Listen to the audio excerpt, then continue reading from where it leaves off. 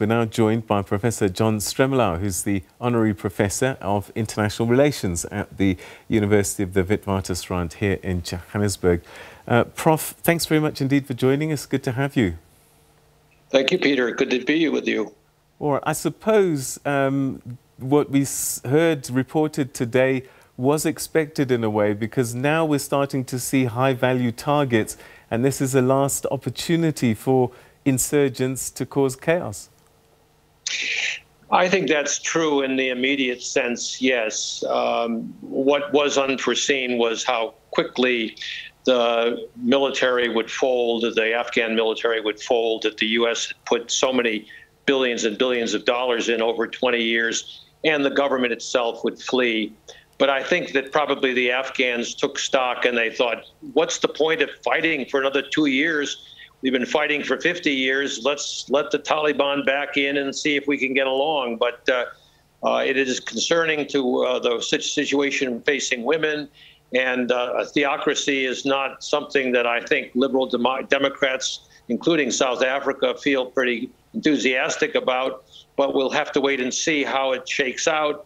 Meanwhile, there ought to be some review of what, in fact, the U.S. mission was all about for these 20 years. We'll chat about that a little bit more, but in more recent times, the last few days in particular, we saw this suicide bombing attack. They talk about ISIS-K, and then there's people now speculating that ISIS-K could not have done that much damage without some kind of either permission or participation by the Taliban. I'm not so sure about that, Peter. You know, to do a suicide bomber is not that complicated. The U.S. knew that these risks were there. They were keeping their fingers crossed that they could get out. It does belie what Biden has promised, which was, my goodness, the mission was accomplished back in the aftermath of 9/11 with the cleaning out of al-Qaeda, and that the terrorists was no longer a threat. And clearly, this has been an embarrassment, not only for the United States, but also for the Taliban.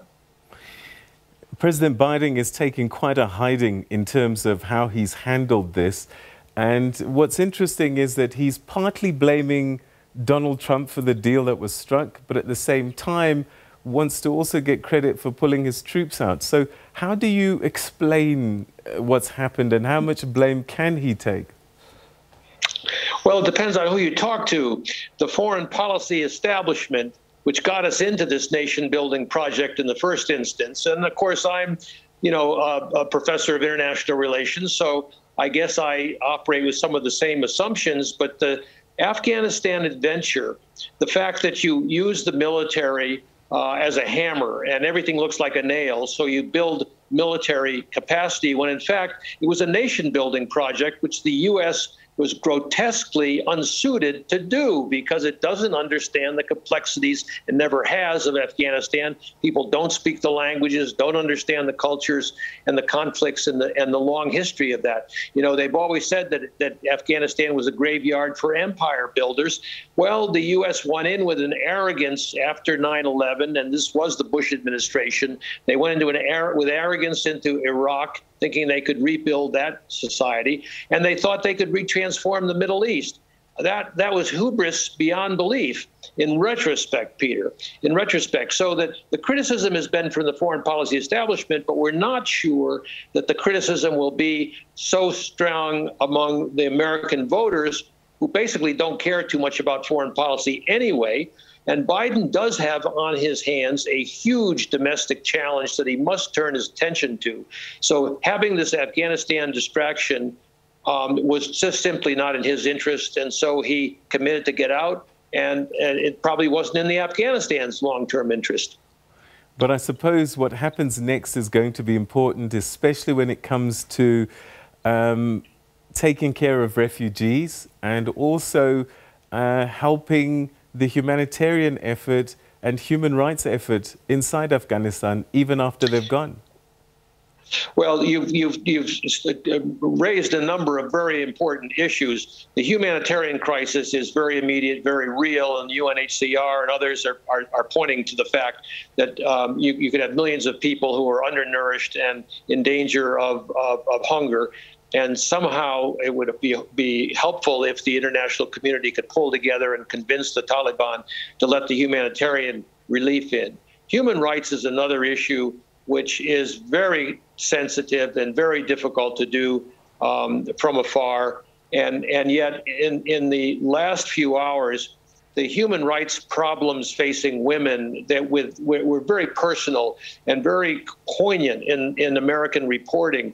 Families that were disrupted by the bombing, both from the terrorists, but also from the car bombing that the drone of the U.S. hit. It apparently wrecked a family. So the human tragedies on a personal level are very painful and very heartrending, but we have to stand back and think, what was it that the Americans were thinking that they were doing? Can they learn from these lessons? Is there going to be accountability for the bad decisions that were taken?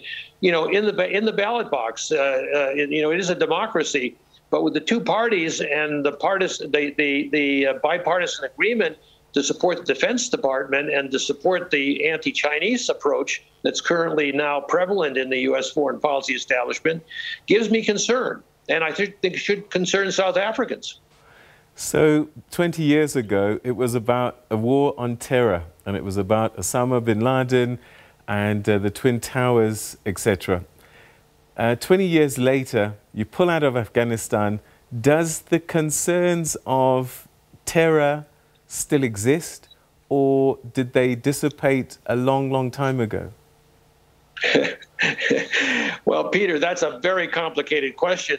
Bear in mind that it was Jimmy Carter, and someone I admire greatly and have worked for, who approved the decision to give Stinger missiles to the al-Qaeda forces in an anti-Soviet effort to make that Soviet occupation of Afghanistan untenable.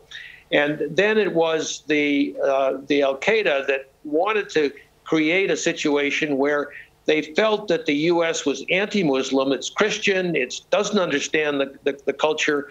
You know, Donald Trump recently has been so outspoken in his anti-Muslim feeling and prejudice that you're bound to get in reactions. And so the terrorists that reflect that reaction are with us, and they're going to be with us. And probably America helped to create some of these forces, and they do have to get in sync with the international community.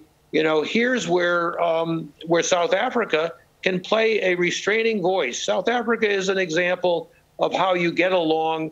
We respect Muslims, we respect Christians, we respect Jews, we respect blacks, we respect whites, not always as much as we should, but that is our constitutional commitment. That's very, very different than the American Constitution. It's very different than how America's behaved. You talk about lessons learned, but, you know, Vietnam was just the other day. And I'm sure that after Vietnam, people thought we would never do this again. But it did happen again. 20 years later, what is the likelihood that an American public would have the appetite for a $1 trillion war of 2 decades? Very unlikely, but it should not be an isolationist reaction. It should be a let's get engaged in ways that are more constructive.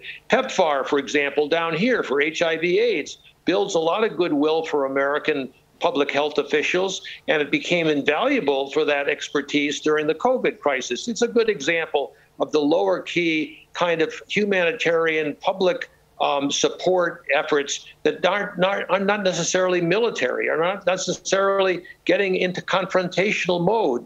I think that, for example, South Africa and African countries looking for agency in moderating the U.S.-China rivalry in Africa is a very constructive thing to approach. And one does not breed terrorists without creating situations where people feel their dignity is questioned and their participation is not taken seriously. We'll have our differences. We have religious differences. We have racial differences. but there's no reason why you can't find some common ground. That was the lesson that Nelson Mandela taught the world so eloquently, Peter. I hate to come back to something so provincial, but it is true that South Africa is really exceptional in that regard, and that's why we hope that the problems of this country get sorted out in the coming weeks and months and years. In the coming weeks, months and years, how does the world treat Afghanistan? Does it treat the Taliban as a legitimate government and exchange ambassadors and treat it like a normal country? Or is there a period of time where we press the pause button? What's going to happen? I think that Dirko in South Africa are right to press the pause button. We don't like theocracies. On the other hand, the Chinese and the Russians, who are rather gleeful about the embarrassment of the U.S. and its failed intervention in Afghanistan, are really ready to go ahead and set up shop and be forthcoming. That should not concern us too much, except that for the refugee question that you said, it's significant that the Russians and the Chinese are the two countries out of the majority of the international community. 97 countries have already said they would be happy to take more Afghan refugees if they felt they had to leave for their own safety. And the Taliban needs to be engaged in these kind of questions. And the Taliban, I think, this time around, unlike the 1990s, wants to be engaged internationally. It has to be engaged internationally because it's got so many problems on its plate right now. It needs international support. But I think some of the members of the international community, including South Africa, including the Europeans, including the Americans, of course, will be hesitant to engage, but should not rule out engagement. It would be very bad if the U.S. applied sanctions right now, for example, because the Taliban has got to feel its own way into its return. It's been 20 years. There's a new generation of Taliban leaders. There's a new generation of Afghan leaders or Afghan civil society that never was before. You've got to feel your way through this, Peter. And so let's not rush to judgment. That would be my advice to everybody. All right. Professor John Stremlau, we're going to have to leave it there. Thank you so much indeed for joining us on the program.